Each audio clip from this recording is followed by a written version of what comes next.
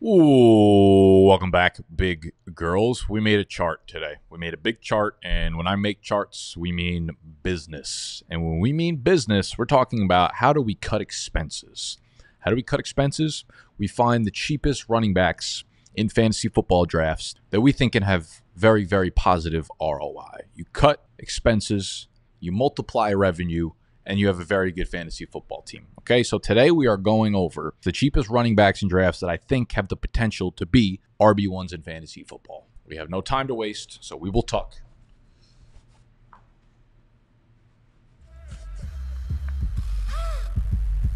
We will yap.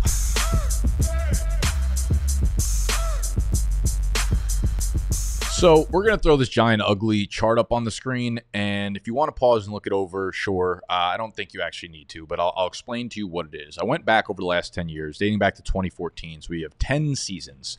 And what I did was sure, we can find all the numbers from every RB1, but I don't think that's realistic because when we're drafting the RB35, hoping for them to be the and RB1, we're not hoping for them to be the RB3, right? We're hoping that they finish the RB9 or the RB11 or something like that. So I want to say, what are realistic numbers for you to finish somewhere between the RB9 and the RB12? So you're a back-end RB1, right? That's really all you could hope for. That's really all you're looking for when you're looking for these cheap running back alternatives. So went back over the last 10 years. I looked at every running back that finished the season as RB9, 10, 11, or 12. So we have a sample size of 40 running backs, and we looked at a bunch of different pretty basic metrics, but I wanted to get an idea of overall opportunity, yards, touchdowns, those type of things. So here is what we found. Over that 40 running back sample size, the average low-end RB1 had 944 rushing yards, 353 receiving yards, which is just around 1,300 total yards,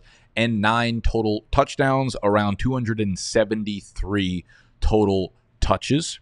75% of their total touchdowns came by way of rushing. 73% of their total yards came by way of rushing as well. So trying to figure out which running backs fit the bill here, we are looking for running backs that I think probably need north of 250 touches, right? I said 273 is the average there, but I think if you can make up a lot of that by way of receiving, right? If you have 230, 235 touches, but 70 catches or 65 catches, you can probably creep your way in there, right? So we're looking at probably needing 250 touches, closer to 265, 270 if we want to get it done. And I think you probably need to be your team's goal line back. One trend I did notice earlier on in the decade, when you start to look back 14, 15, 16, whatever, there was a lot of running backs catching fewer than 40 passes that made it onto this list that were the back-end RB1s. However, over the last 3 years, Dalvin Cook was the only running back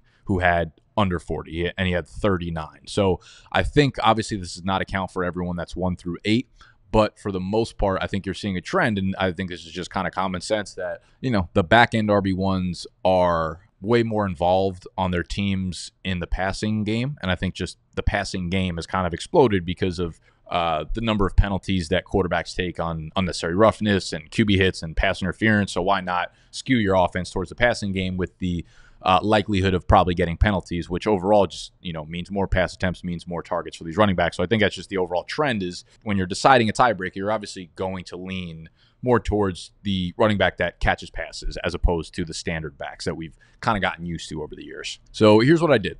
I put together the list of running backs that are going outside of the top 20 running backs right now per ADP. We looked at everyone from running back 21 down to 51. I didn't take, running backs 13 to 20 because those aren't cheap running backs. So the title of this video is the cheapest running back ones in fantasy football. So no one would be surprised if any of those guys finish as RB1, right? If you're the RB16, it's that is very much within your range of outcomes to finish as the fucking RB10. So we just left them off. We got everybody outside of the top 20 running backs. And I gave them a composite score on the right side. Basically, the way I looked at this was hey, if I took one guy off of this list and he was the one that became an RB1, what is my confidence level that it is this guy? And I scaled them on a scale of 1 to 10. And I was kind of looking at the following criteria. Do I think this person has a reasonable path to 260, 270 touches? Or if they're going to see closer to 230, 235, 240, will it be very heavily skewed towards targets? Is this person likely to be the team's goal line back? if yes, is the offense good enough to give the back opportunities on the goal line? So I tried to be as objective as possible given that criteria, and here is how the list worked out. And naturally, obviously, as you go down the list, you go down the rankings from 20 to 30, you see a lot more green and yellow. From 30 to 40, you see a lot more yellow and a little bit of orange. And then when you get from 40 to 50, you're starting to see a lot of orange and a lot of red. But I wanted to highlight a few players that maybe we're undermining, or maybe we just haven't talked about much on this channel yet. The first of which is DeAndre Swift, the Chicago Bears running back. So DeAndre Swift has a 7.4 rating. When I start to look at the situation, it's very easy to just get confused by DeAndre Swift. Going to Chicago, new team, new system, new quarterback, new weapons, new everything. So you're kind of like left scrambling in your brain, like, what am I going to do now? So I tried to break it down, and I'm looking at things that are, red flags or problematic to me. And first thing up is like, of course you want Caleb Williams to be your quarterback. He's a good quarterback. But we also want Josh Allen to be our quarterback. We also want Jalen Hurts to be our quarterback. And those quarterbacks are not necessarily good for running backs. Not always bad, not always good, but they do cap your ceiling is probably the better way I should say it, because you don't get a ton of goal line looks. You don't get a ton of dump-off passes because mobile quarterbacks tend to run the ball a little bit more when they are under pressure rather than dumping off to their quarterback. So when I look back at last year's USC offense, the running backs in that offense combined to catch 26 out of the 312 possible receptions in that offense last year, 8.3%. That is a very, very small percentage in an offense. Caleb is also a scrambler. Like, everyone knows that. Everyone knows he's athletic, but he has averaged almost 100 carries a season in his 3 college seasons, and college seasons are obviously less games than the NFL seasons, which means that 100 number will probably be a light number for Caleb Williams. And when a quarterback starts to run the ball at that high of a rate, it tends to take away from the running back, both, again, in the reception total and the rushing total. So I'm kind of worried that we get a little bit of the Caleb Williams as like a Walmart Josh Allen or Jalen Hurts. We don't know what's going to happen on the goal line. I'm also not super confident overall that DeAndre Swift is even going to be the goal line back when they have Khalil Herbert and Roschon Johnson on the team. And I think Khalil Herbert's been a great running back over the years. I think Roschon Johnson's a big guy that can pass block. I question what DeAndre Swift's receiving workload is going to be, not his receiving talent, but his workload. Like, when you have dudes like, when your offense is made up of Keenan Allen, DJ Moore, Rome Odunze, Cole Kmet, even in the red zone, like, are you really incentivized to throw the ball at DeAndre Swift when all those dudes are creating so much separation? Probably not. Caleb Williams is a gunslinger. He's a playmaker. He's like Patrick Mahomes, where his first instinct is not to chuck the ball to his running back. His first instinct is either take off, make a play, or make a play downfield. And the last kind of nail in the coffin here is their offensive line isn't good either. And DeAndre Swift has never run behind a bad offensive line. He's always been behind either Detroit or Philly. He is a player that doesn't have great vision, and that is one of his biggest flaws and has been troublesome for him at the professional level. So while I did rate him a 7.4 because it's relative to everybody else on the list, and I wouldn't be overly shocked if he outperforms this, I think he still should be pretty significantly lower than a lot of the better choices on here, despite not being ranked much lower. And maybe that comes as a surprise to some people. Maybe it doesn't. I think a lot of people are off him. I think a lot of people are on him, but that's the way I'm looking at DeAndre Swift. Now, as we move a little bit lower, I actually have Tony Pollard, RB29, one spot higher, 7.5. Tony Pollard, like, people loved his ass for about 4 years in fantasy football. They could not wait. They were chomping at the bit to see what this dude would do when he became the featured back in Dallas. A lot of offensive line injuries to Dallas's line last year, which I think some of it could be, attributed to why Tony Pollard didn't play well. He overall just didn't really play well, but he did get signed by Tennessee this offseason, 3 years, $22 million. This is not one of those like Eckler, Zach Moss deals, 2 years, $8 million. This is a much more significant type beat, okay? Now, Tennessee, sneaky, has been a pretty damn good run blocking line over the last few years, and they just added another Mauler and J.C. Latham with their first-round picks. So you're talking about back-to-back first-round picks on the O-line. This is an Alabama product that weighs 343 pounds. That's a big girl, all right? And while I do think this is going to be a much pass-heavier offense than we've seen in recent years, obviously Vrabel and Derrick Henry are gone, I kind of think that type of like up-tempo, pass the ball a lot style of play works in the favor of both Tony Pollard and Tajay Spears. I think they're both great. I think they're both catch a ton of passes. I kind of almost think this could be similar to like Najee and Jalen Warren last year, where Tony Pollard gets a shitload of touches again, and Tajay Spears is also really good in the passing game. So Tony P, he was great for many years in Dallas, and then got the chance and he was bad, but I still think that really good player is in there somewhere. Some of it is attributed to Dallas' situation last year with the offensive line. A lot of it is probably Tony Pollard, maybe not ready for the huge workload, but I think he's starting to get to the point where he's probably underrated at this point.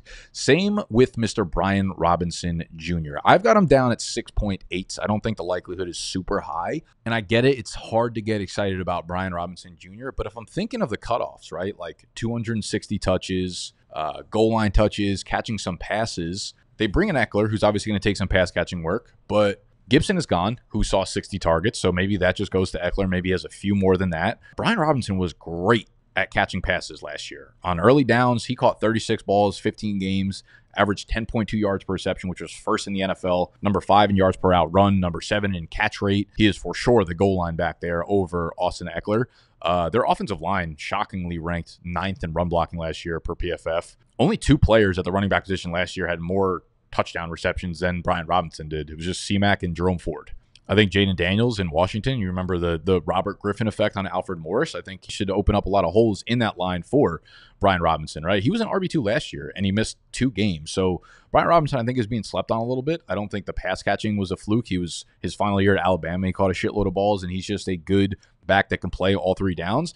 And I've talked about this quite a bit about, like, leaving the gate open for the Patriots offense to outperform the way that the fantasy community is looking at them. I'm not a huge proponent of Jaden Daniels this year, at least not where he's going on underdog drafts at like quarterback 10, 11.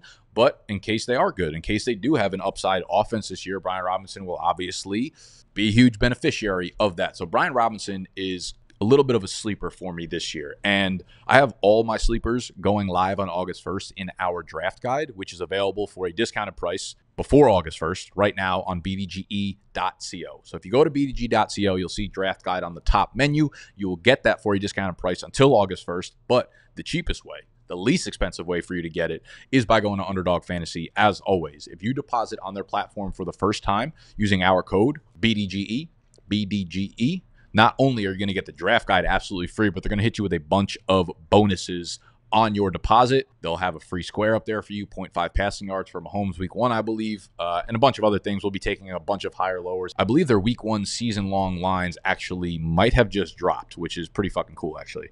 So, again, draft guide, cheapest way, go to underdogfantasy.com or download the app. Use promo code BDGE when you deposit with $10 or more for the first time. Get that draft guide free. If you've already done that in the past, head over to BDGE.co where you can get that sheesh for free. And the last player I want to talk about on this list is Chuba Hubbard. He is the RB51 right now. I have him at a 5.1, which, you know, this is apparently an extremely hot take because I've got Jonathan Brooks, who is the RB23 on this list, at a 2.8. I love Jonathan Brooks. He is my RB1 in Dynasty in this class without a doubt. But he is coming off of a very late season ACL tear. He is 20 years old, and I see absolutely zero cause or reason for them to push this kid during his rookie season. They're not going to be a good team. They don't need him to win. This is, let's get him up to speed. Let's get him healthy. Let's get him acclimated in 2025. Let's let this dude fucking rip. I think there's a chance that he doesn't even start ready this year, okay? So I think there's a chance that Brooks is not ready to even start the year. I think Chuba could be like the very clear starter for a month, if not 2 months of the season. Miles Sanders was basically cut by the end of last year. He's still on the roster, but he is playing as if he is cut. This is going to be an improved offense. So if Chuba is the starter for a month or 2, it'll be in a better situation. They signed Robert Hunt, 5 years, $100 million, who was the best run blocking guard on the line last year for Miami. They gave Damian Lewis a 4-year, $53 million deal. So hopefully that's improved. They're bringing Deontay Johnson. They bring in Xavier Leggett. Hopefully they can move the ball a little bit. Bryce Young takes some steps up improvement-wise. Chuba Hubbard had 277 touches last year. They like this kid. 277 touches last year. Now, I don't think he's very good, but I can easily tell you the story of how he is relevant again this year. And I think running back 51 is fucking crazy. Do I think he's going to be an RB1 this year? Absolutely fucking not. But he would surprise me less than many, many, many of the names on this list. And also, like, it goes without fucking saying, this is not with, like, injuries involved. I'm not trying to predict if the starter is injured. I'm predicting it based on whether or not this player in his moment right now, where he's on the depth chart, his talent, the guys in front of him, whether or not they're going to get on the field and become an RB1 this season. Okay, so like for instance, Trey Benson I have at a 4.5, or some of you guys are like he's gonna break out and be an RB1. I am not predicting this as if James Conner, of course, if James Conner goes down, Trey Benson's number shoots up to like a 9.7. Wouldn't be a fucking surprise to anyone. I am acting as if James Conner would stay healthy for the most part, and that's why I have him at a 9. But if James Conner stays healthy, Trey Benson's path to being an RB1 this year is extremely fucking low. All right, we'll wrap up that video there. Hope you guys enjoyed this video. I did something a little bit different here. I told you we were throwing the chart up on the screen. When we throw the chart on the screen, we mean business. When we mean business, we're cutting expenses. When we cut expenses, we start to draft players like Chuba Hubbard and Tony Pollard and Brian Robinson. All right, I'm out. I got to go stream. We stream on the Trivia channel. We're streaming Underdog Draft actually in 10 minutes. We stream on the Trivia channel today, Friday. I'll stream on this channel tomorrow, Saturday. Either way, I'll be seeing your face every single day for the next month and a half. I love you. I'm out.